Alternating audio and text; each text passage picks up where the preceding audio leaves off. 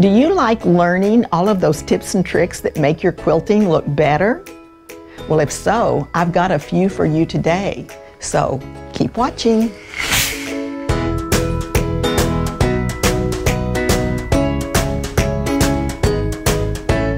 Hi, it's Donna Robertson with Fabric Cafe, and today we're going to talk about some little tips and tricks on how to get better looking quilting with your iron, of all things. We're not even going to use the sewing machine quite yet. Well, we're going to use this quilt as our example, so come over here.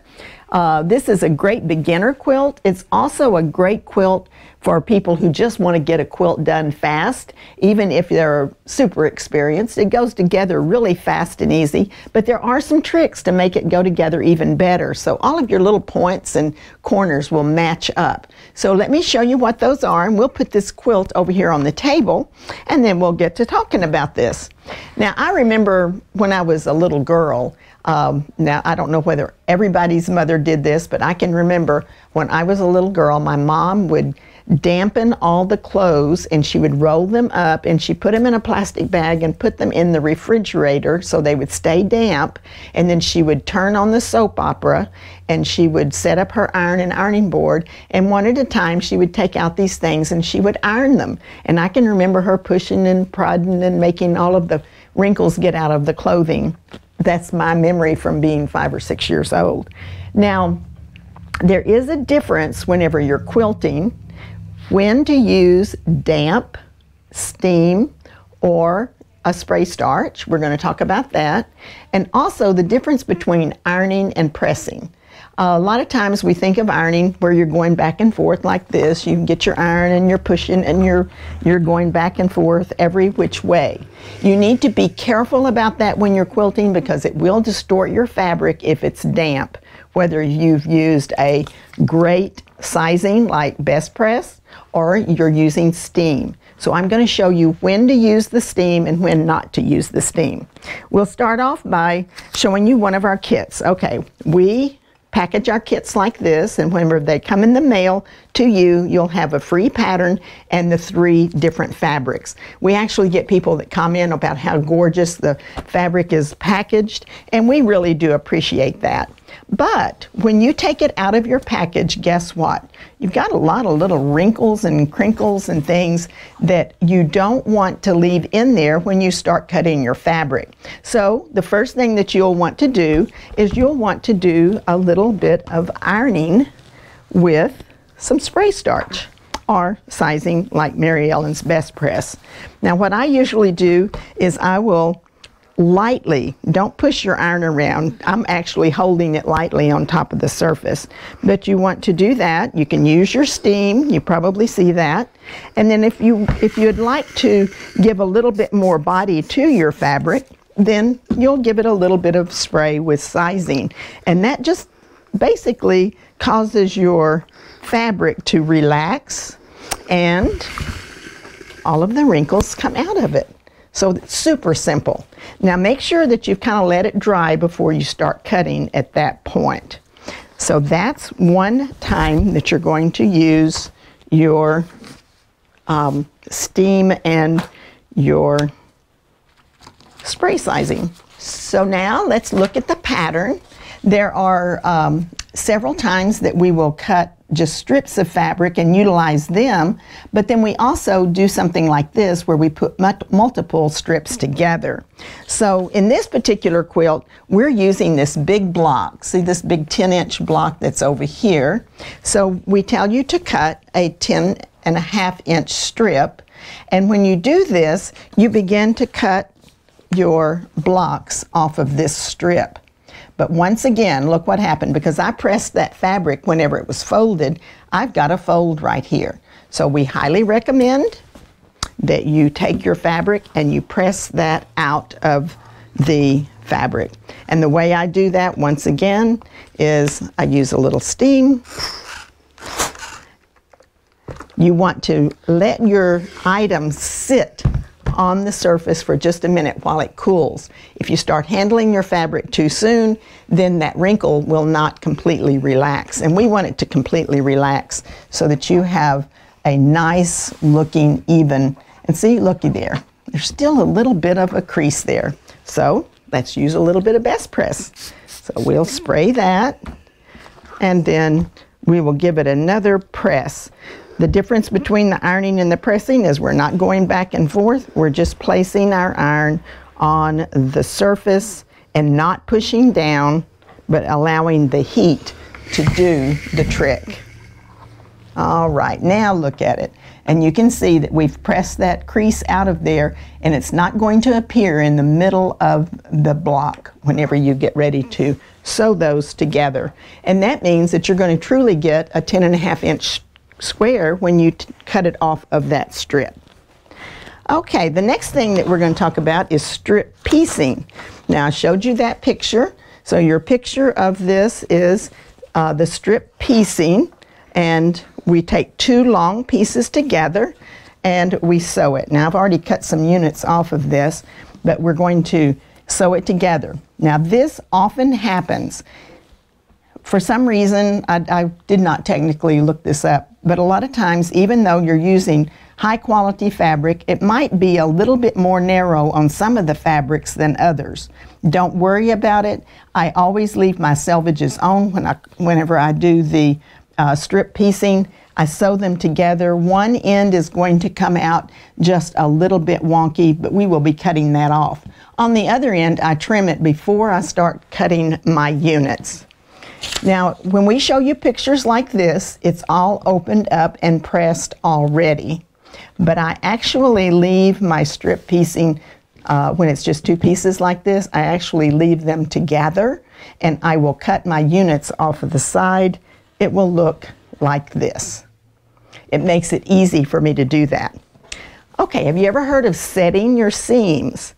Now, this is something that some people just skip and go right straight to pressing, where they press one way or the other, but we want you to set your seams first. Now, what that does for you when you set your seams is it will lock your stitches together so that you get a much better press. So we're actually using a little bit of steam here, but we want this to just be locked together. So I'll press it one way, I will flip it over, and I will press it the other way. Okay, we're going to leave that for just a second, and then we're going to cut these units off of the side of the strip, and they'll be cut just one right after another. Okay, the next thing is, how do you press your units open after you've cut them off of the strip assembly? I'm sure you've heard press to the dark side. Sometimes people want to press open, and you might see that. There are differences between the two, but the main thing is you want your quilt to lie as flat as possible whenever you press your seams. I was a garment sewer when I first started quilting. I was self-taught. I had not taken any classes, and so my tendency was to do what you do with garments, and that is you press your seams open. And for years, I actually pressed my seams open, even though other people said they should be pressed to the dark side, because I didn't like the little complications that came with making sure that you're getting more intricate blocks, that your seams are going the right way. There's lots more tips on that. And as we step through these tutorials, you will be able to see how to handle those little situations at a later date. But for today, we're going to go ahead and do our press to the dark side. Now, this is the easiest way that I have found. We have a light and a dark fabric. It's pretty easy to see which one is which. We want to press to the dark side. In order to press to the dark side, the easiest way for me is to put the dark side up and turn your seam away from your body. Now, this is another thing that a lot of people might want to skip, but we encourage you to do it because it will make your life easier. I heard one particular quilter use the terminology of, you're going to now play the piano on your seam. And that's because you're not going to be stretching your fabric, but you just finger press. And while you're doing that finger pressing, you're just lightly pushing it to the back. And see, you've already started the process of pressing to the dark side, because voila, there is your seam going to the dark side. So we finger pressed it. Now this is where you want to turn the steam off, and do not use your best press yet. We're going to do that later. So I put it on and I very lightly press away from myself. Now I am not putting a lot of weight of the iron, so I'm not ironing, I am pressing. And then I just hold it there for a second. Okay, now we want this to cool a little before we actually pick it up and start moving it around. At this point, if you promise me you will not start sewing or doing anything else until it dries, you can use a little bit of best press, because that will hold that in place. Okay, so I want to spray a little bit there, and then I'm going to press. And that is going to set that seam so it's going toward the dark side. It will not tend to come undone, but you do want it to be dry and a little bit cooler. So you could line a bunch of these up on your ironing board and do that little step. So now I will pick it up and turn it over, and you can see what a nice, neat press to the dark side that is. I will then take it and do just a little bit more of the best press, and we will do it once again on the other side. Just hold it in place and allow it to relax those threads so they will lock together. And a little bit of coolness, and there you go. A nicely pressed block. So now, whenever you're putting your blocks together, well, let me keep this over here because it's a nice background. When you put your blocks together, I have another one that I pressed earlier, and I have several that I pressed earlier, and you can see that they're all pressed and ready to put together. And if you'll glance over here, you can see how we have the same unit here and here, but we've turned one of them. So that's what we've done here. We've turned that around, and we want these to go together. So whenever you put these together, you can see that the dark side and the light side, so you've got your dark pressed toward the dark, and you have pressed for the dark there, and they will lock together. And at that point, you will use your straight pins to put a pin on each one. So when you sit down to sew, you will, whenever you can, I prefer to make sure this one is going away from me, so as it sews toward me, I can see this so that it doesn't get bent over in the process. So when you start to sew, once again, you want this to be going away from the feed dogs, and this will be going toward the feed dogs, because you can see this and you'll be able to make sure that it doesn't get bent over, because if you ever sewed and you end up with something that looks like that, it's kind of maddening. You want to take that out and do it all over again. So at this point, we're going to sew this right down here using our 1/4 inch measurement. And as this goes over that bump, it's going to just nest right together and match up perfectly.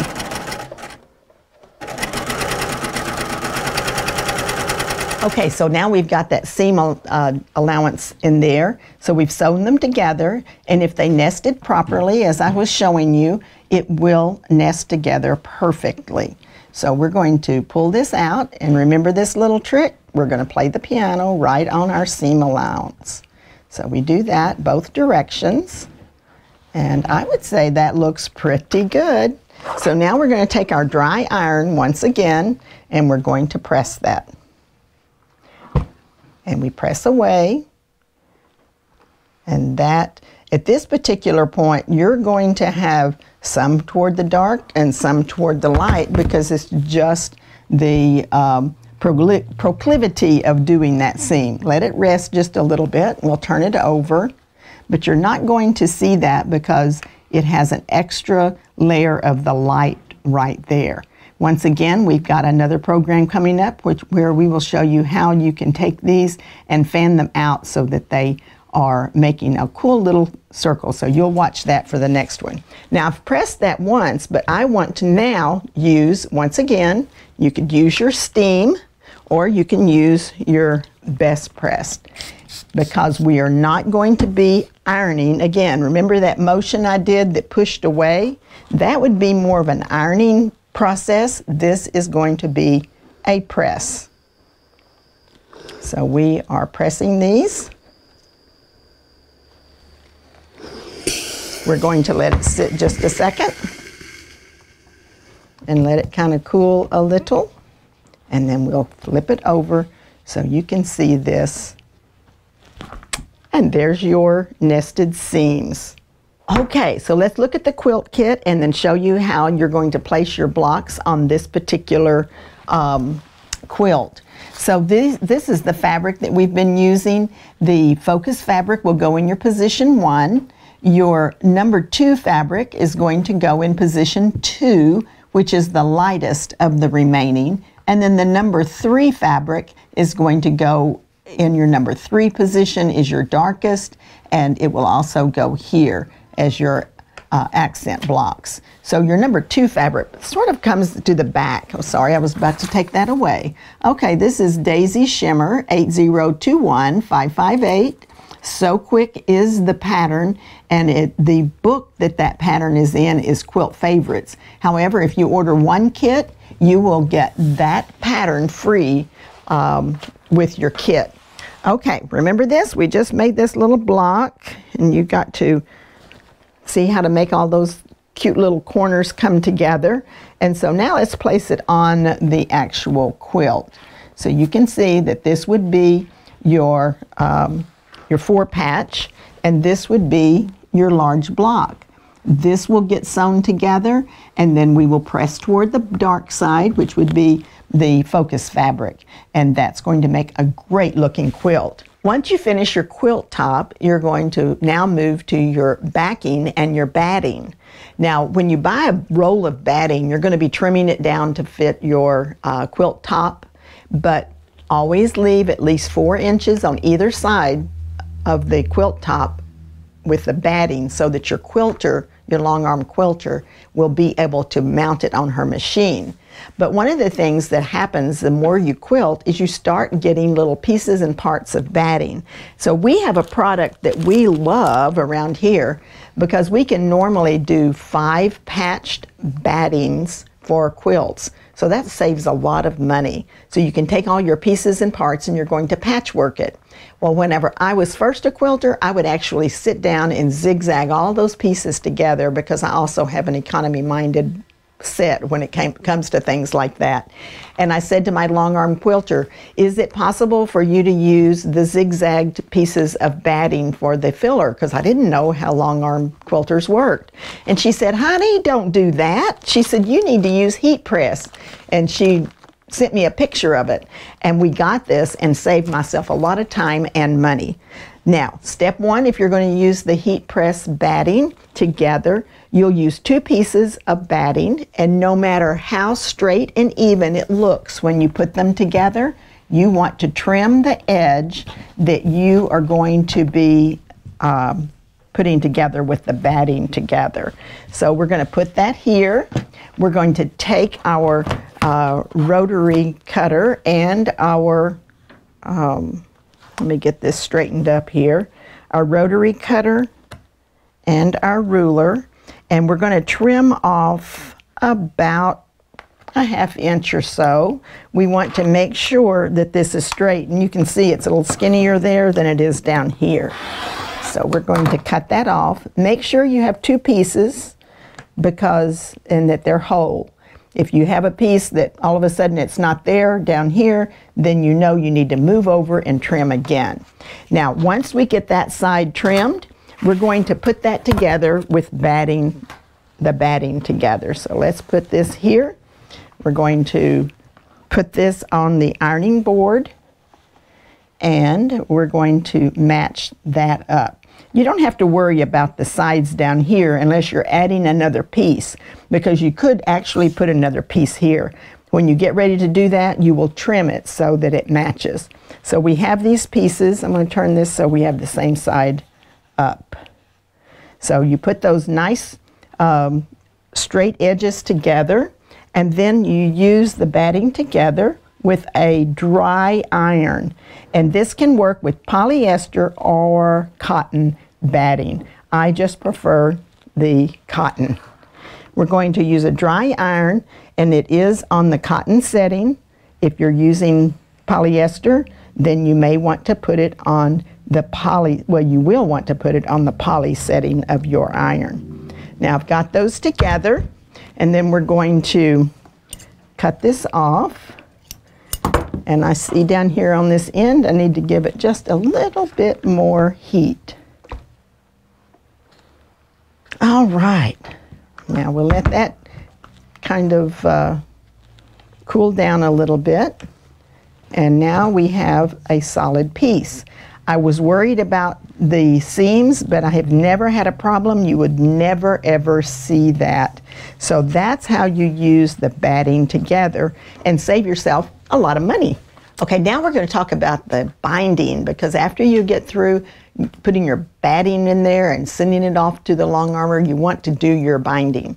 And as you know, we use a 1 1/4 inch binding. It is an economy binding that uses half as much fabric, and it has a nice petite edge. I like that. So this is how you do that. You cut a 1 1/4 inch. Oh, and let me point out, I'm going to be using the thermal thimbles. The thermal thimbles come in 3 different sizes in a package. So you'll have one to fit your thumb, and whichever 2 fingers you use, I tend to use my index finger. So I put these on my fingers, and I use them to keep from handling this when it's hot. So your first step is you're going to press your binding strip. You're going to press it open. The next thing you're going to do is fold it in half. So you fold that in half, and you press again. If you accidentally touch the tip of the iron to one of these thermal thimbles, it keeps from burning. And also, this is pretty warm whenever you're doing it, so you want to be able to pick it up and move it without burning yourself, just because the fabric's hot. Now what we're going to do is we're going to fold this to the center, and I like to give it a little nudge with the tip of the iron down here on the end, and then I just flow it down, and I'm doing that 1/4 inch. I am using a dry iron, and I am pressing. Even though I'm moving my iron, I'm not actually pushing it. I'm actually just moving it slightly. Okay, after you've done that, now you want to fold it over, and once again, you're going to use your iron to, and I heard a little puff, but it's really not supposed to be on steam right now, because that will distort your fabric. So I'm going to hold that there. Then I'm going to use my best press, because I'm through with the actual movement of the fabric. So I can now go back to a steam and the best press. I can give it a good shot of steam, and that will set that action that I just did. And then I'm going to turn it over. And again, I can handle that without burning myself. I'm going to give it one more shot over here. Now what that's going to do is give you the perfect press for your binding. You're going to sew that 1/4 inch onto the front side of your quilt, and then whenever you fold it over to the front, over to the back, you're going to actually do a blind stitch on that. And we do have a tutorial on how to do the binding. Now, another really important tip is, how do you take these off? They go on very easily, but when you take them off, don't pull from the tip. You want to just roll them off, and then they take on a life of their own, and you put them down and they pop back out. It's kind of fun. You can do this just to entertain yourself. So thermal thimbles and best press are great when you're doing your binding. So you've used all of these different things, and you've used, if you use spray starch or any kind of adhesive that might get on the bottom of your iron, we have iron cleaning cloths that we find super helpful. You will just place one of these cloths, there's 10 in a package, place it on the edge of your ironing board, and then you can just drag your hot iron across it and it will take the gunk off of the bottom of your iron. So best press does not tend to build up on your iron like so many of the starches and sizing, but if you ever do need that, like you've used one of the applique adhesives, it will get on the bottom of your iron and then you don't want to use it on your other projects, so it's a great way to clean your iron. So I hope these pressing tips have been very valuable to you and that you will join us in the future for more tutorials.